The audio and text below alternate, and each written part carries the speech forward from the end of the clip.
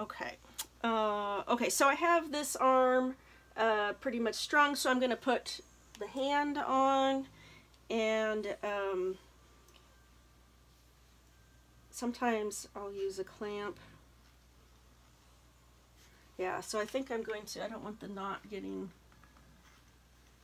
pulled in there, so I'm going to go ahead and put a clamp here just to keep that from going in. And just here come the feet. And for this one, I'm going to be able to pull it enough to get the hand on there. On the other side, I will probably need to use a clamp, and I'll show you how I do that.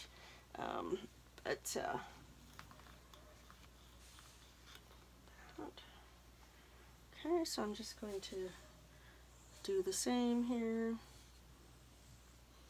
And if I can figure out how to speed up parts of this, I will. I'm using a program on my phone called Cute Cut.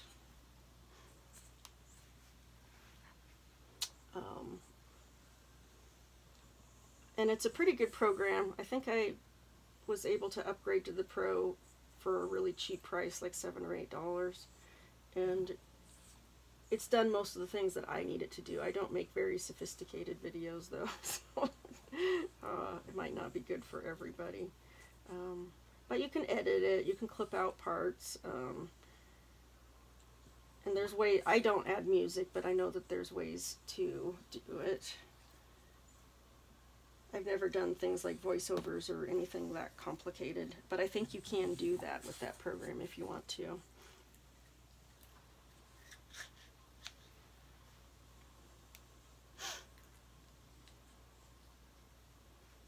There's dogs all around, and so if you hear snoring and heavy breathing, they're literally in their beds just surrounding us here.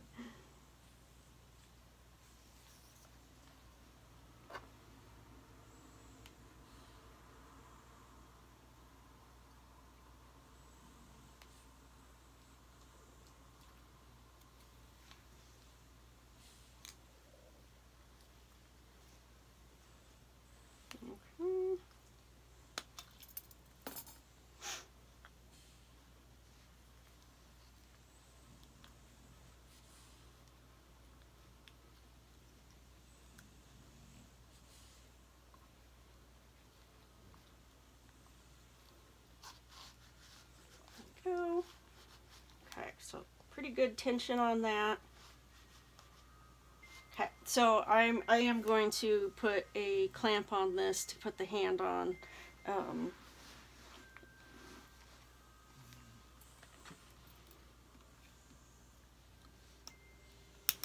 Okay, so this is what I've done. I think this makes life so much easier. I'll show you. So I've pulled the string out enough so that there's a bit of a loop, and I can easily get that hand on there.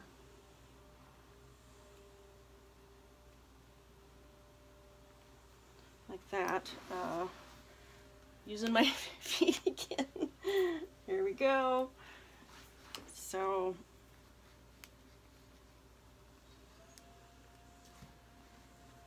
kind of pull things to get the tension how I want it. So the knot is in the center there, and so she's nicely sueded now here in her. Oops, sorry guys, I don't think you could see.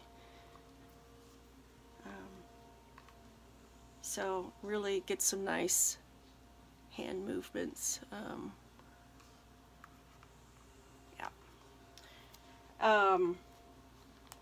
So you can suede these girls with hot glue, you know, if you're kind of just trying to do something quick and easy. You can hot glue them. I just find that the hot glue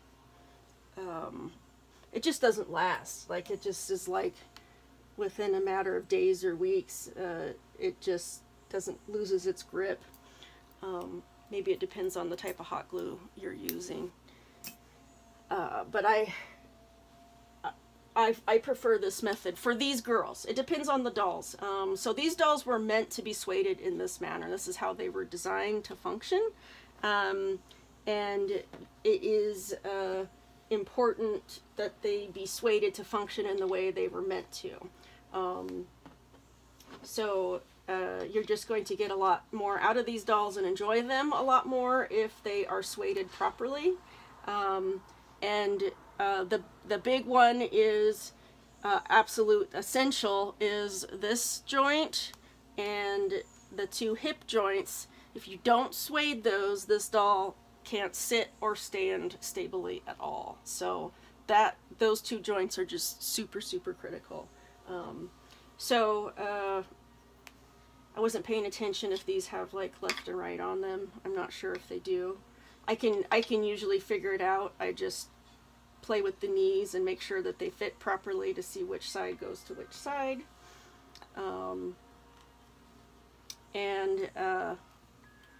Everything goes together the way it's supposed to.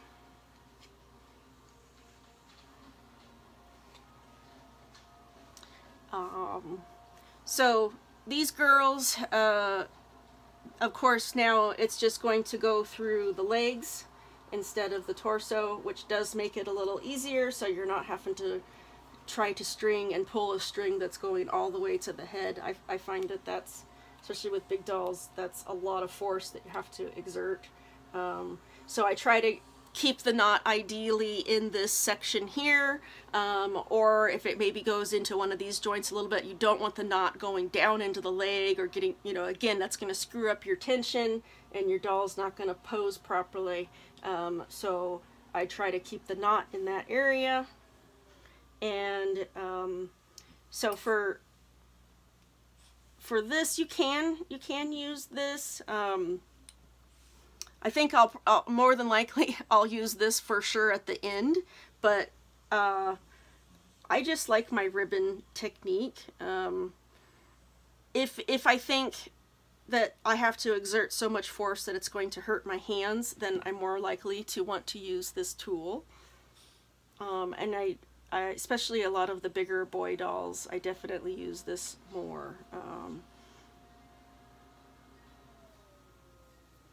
But I feel like this doll, there's not so much tension that you're going to get hurt just using a ribbon. And so here now at this point, I am going to go ahead and string these two thighs so I can kind of make sure that knot's where I want it and get a little more equal tension between these two.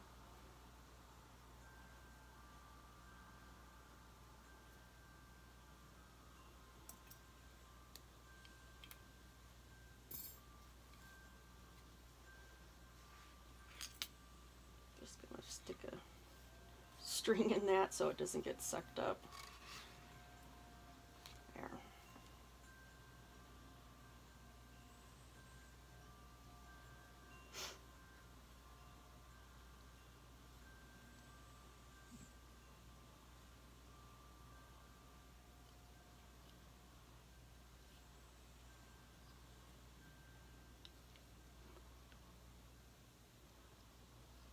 I hope this view is somewhat helpful.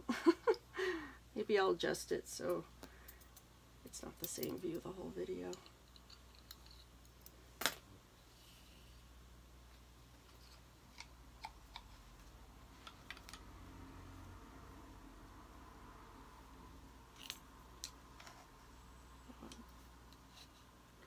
Stick in there. And I'm going to come over this. So I'm doing it a little.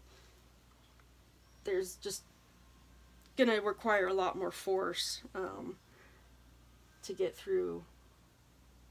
So it's longer, basically. So there's more force involved.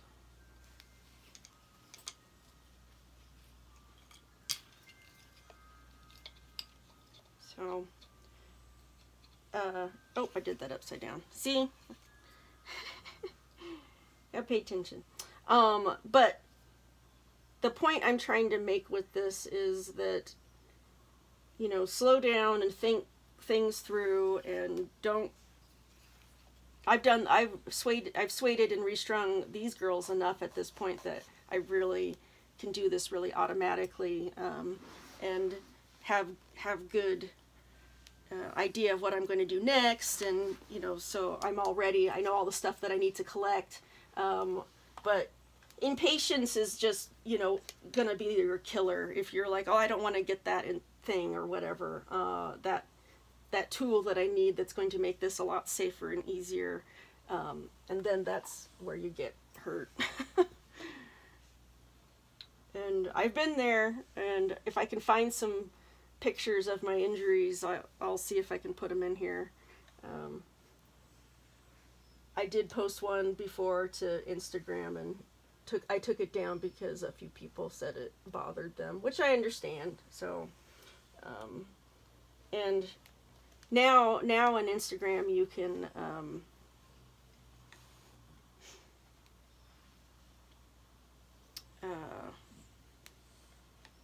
put things behind a warning, but still when you're scrolling it'll keep going to the next picture, so even that is not foolproof.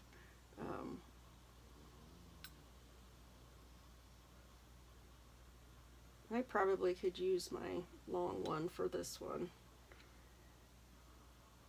Oops. Let's see. Let's try that.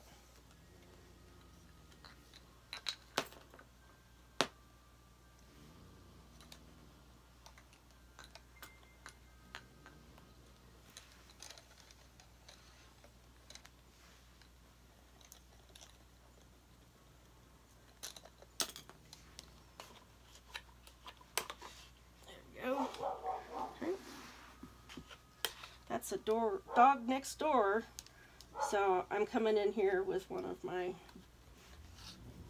thick paintbrush handles. There we go. That girl.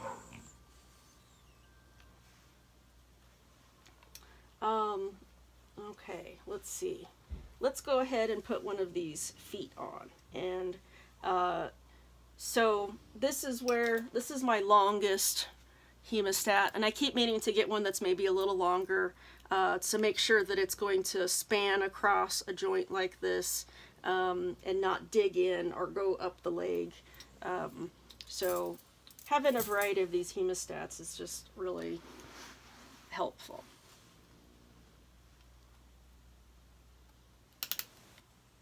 Okay, let's see, is that going to be enough? Let's see. Okay, so I've got myself a bit of a loop there, because when you look here, see this loop you've got to get into, and it's got a rim all around it, of course, and it's in here, so you need to be able to have enough of a loop out here that you can hook it. Yeah, and see, I was able to get that really easily. The last foot is going to be oftentimes a little more challenging, because at that point you've got the full tension. So let's see, hopefully I don't struggle too much. Make it look all easy.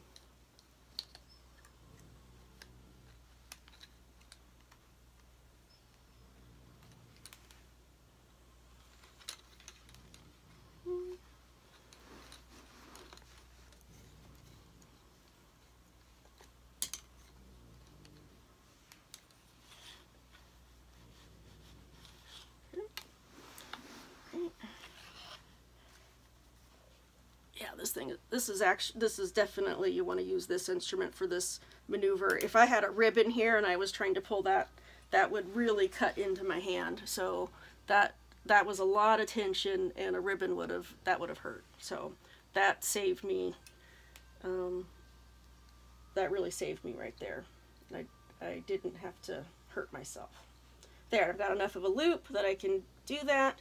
And so I could go in here and just release my clamp, but it would shoot up and the clamp would scratch on things. I always try to brace the clamp evenly across the joint so that it doesn't dig into it or scratch the joint and injure your expensive doll.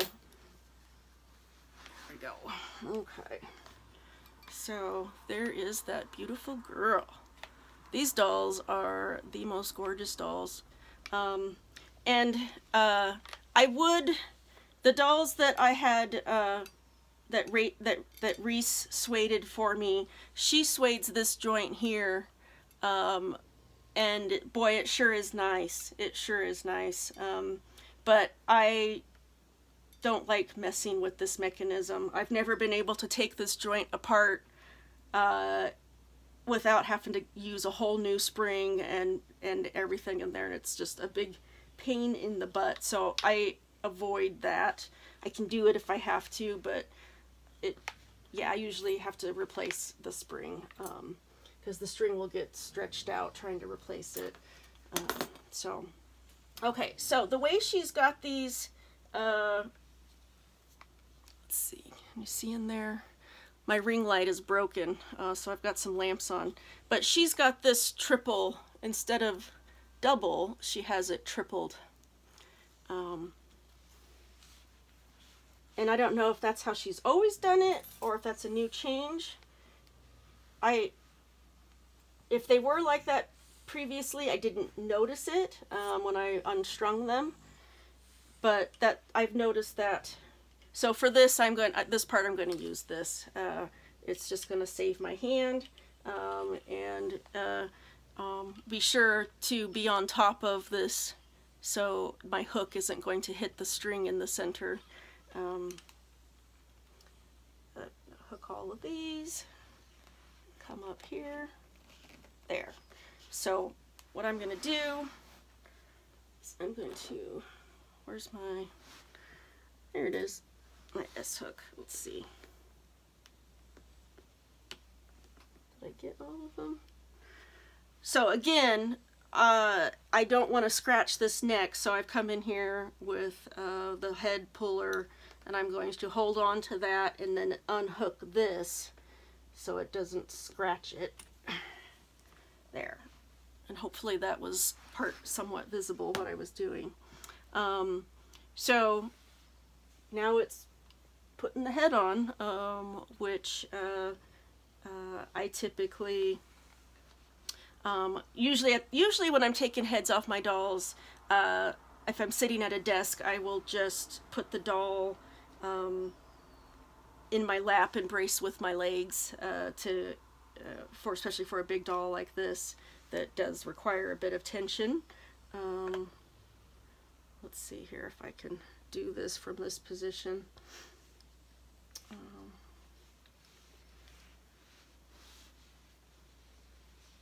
This S hook is just a little bit on the big side to get through that hole, and so I have to kind of go at it from the side just a little bit to get it to go through better.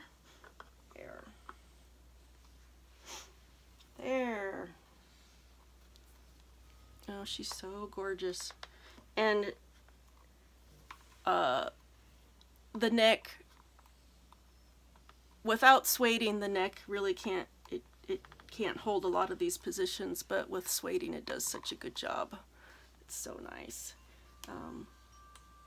Yeah, this, like, she couldn't sit up, she could hardly sit up in the chair. Now she's, you know, look at this position that she can maintain. She's a heavy doll, so she couldn't do this when she was not sueded. So, really beautiful doll. They're gorgeous dolls. I'm a bit partial to them. I have a few of them. Alright, so my mint Oryx, all strung. Thanks for watching, guys. Bye-bye.